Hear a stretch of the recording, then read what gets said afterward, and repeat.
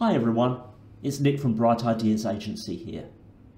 The wealth of tools available in Microsoft 365 means you can use it to add value to almost any business process. But a downside of this breadth is that often there's more than one way of achieving similar results. For those who are trying to work out which tool to use, this can be confusing. And there's no place where Microsoft 365 confuses average users like the options for file storage.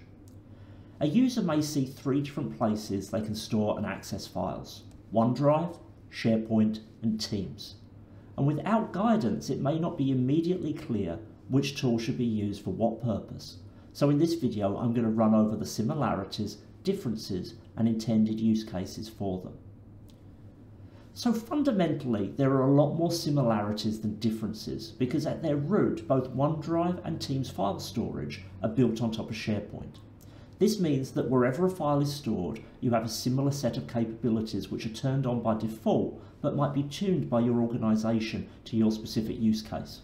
These include the ability to share content, depending on how your environment is set up, with colleagues, with outside users, and even with anyone anonymously using sharing links. The ability to open and edit documents, spreadsheets, or presentations directly from where they're stored, either in the Office web apps or using your Office desktop apps.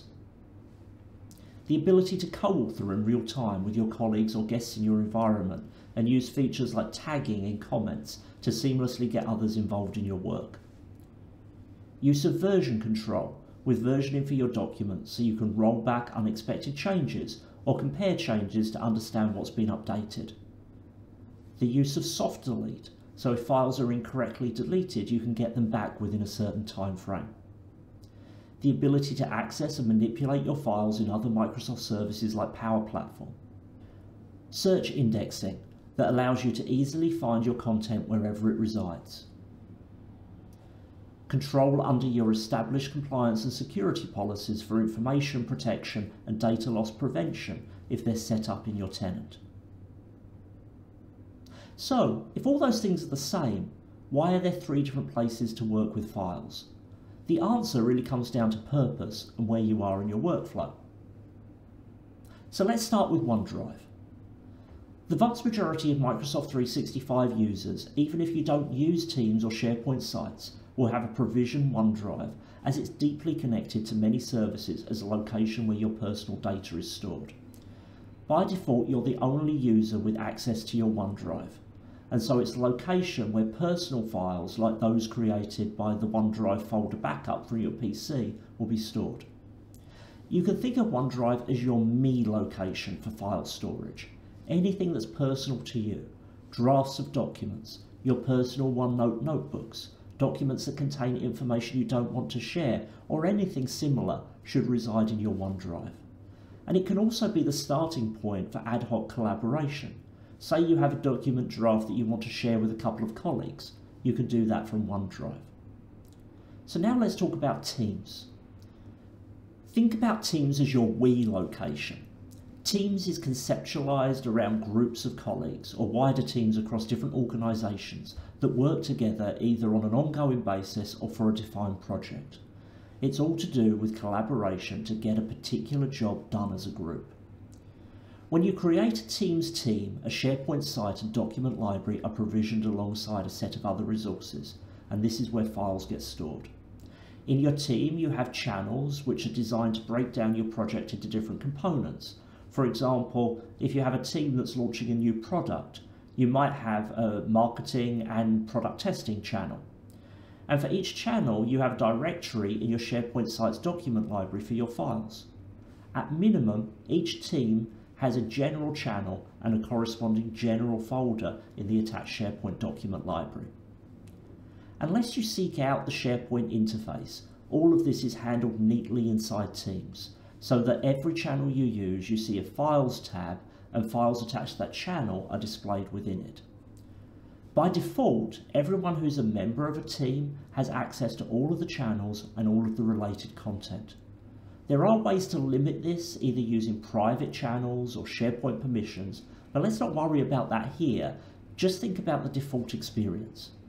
So even if someone is a marketing person and is part of the team to mainly use the marketing channel, they will have full access to the product testing channel and any files attached to it. This meets the goal of focusing on collaboration, but it means that teams must be set up with purpose in mind and thought about how to handle any sensitive content.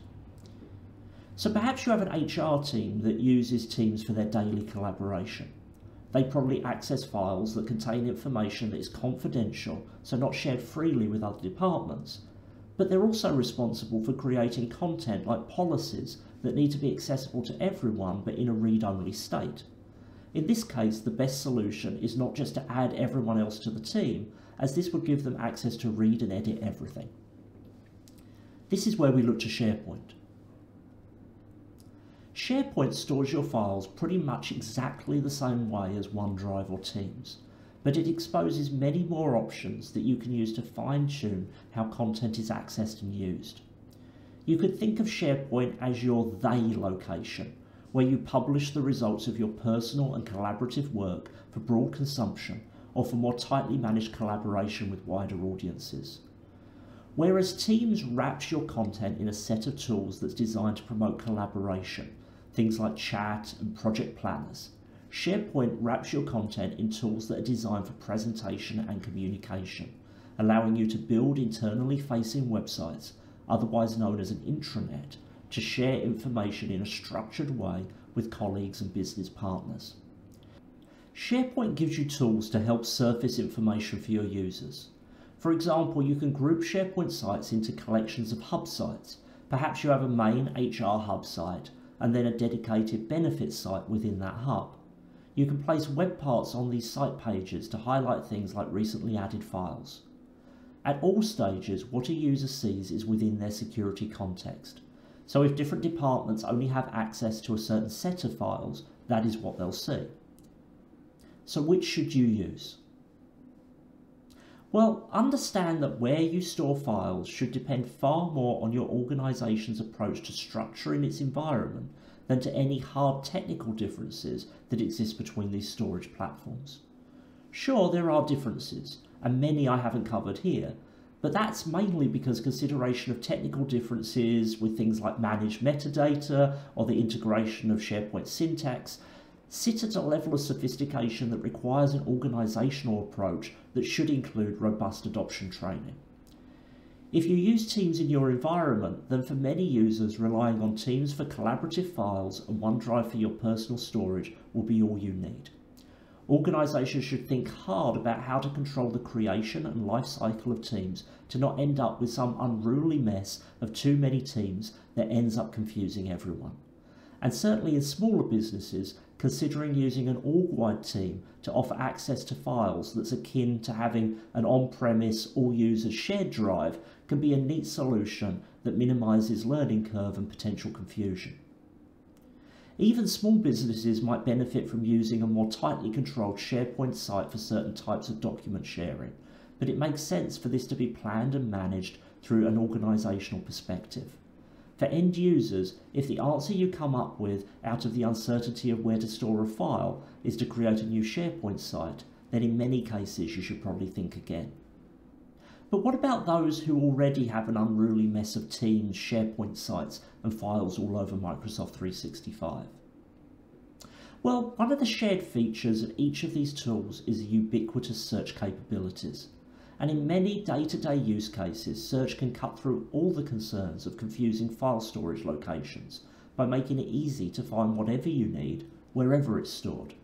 The need for complex folder hierarchies was born partly out of how terrible an experience it was to rely on search to find files in old on-premise shared drives.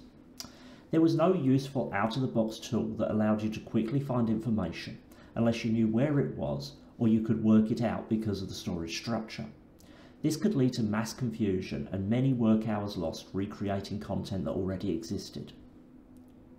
For files stored in the cloud, whether it's your business files in Microsoft 365 or personal emails in Gmail, the capabilities that exist to index and then quickly search this information is leaps and bounds ahead of those old on-premises capabilities. So whereas we used to need to know where something was located, now it's far more practical to simply know what it is you're looking for and find it on that basis. Whether you're in OneDrive, Teams or SharePoint, one of the most prominent features in front of you is the search box, and you can very quickly search not just within that service, but anywhere in Microsoft 365 your account has access to within your tenant. Going beyond this, the same search capability also offers contextual discovery. Using another app called Delve, you can see which files you have access to are being worked on by colleagues, which takes collaboration to new heights as it allows exploration of content. If you don't know where a file is located, but you know your boss was working on it, as long as your user account has access to that file, finding it might be as simple as looking at your boss's profile in Delve. So let's round out what we looked at today. OneDrive, Teams file storage and SharePoint have far more similarities than differences in terms of technical capabilities from the end user perspective. Think of OneDrive as your me files, Teams as your we location, and SharePoint as where content is published when they need it. Focus on your organizational approach to organizing data in where you choose to host it, as each organization will use these tools slightly differently. And as an organization, put guardrails around Teams and SharePoint site creation and life cycles to minimize confusion. Focus less on learning where content is stored and more on using search and apps like Delve to find what you need. This can really cut through any file location confusion. So hopefully that's given you a bit of a better overview to understand the differences and the capabilities of these different places you can store your files. And if you take one thing away from this video, then try out using search a bit more, as I found that it really helps to change my mindset from having very complicated file storage structures to being able to find files far more easily wherever they are. If you've enjoyed this video, then please give it a like, and if you're interested in seeing more content like this about Microsoft 365 and Power Platform, then please do subscribe to the channel. Until next time, bye-bye.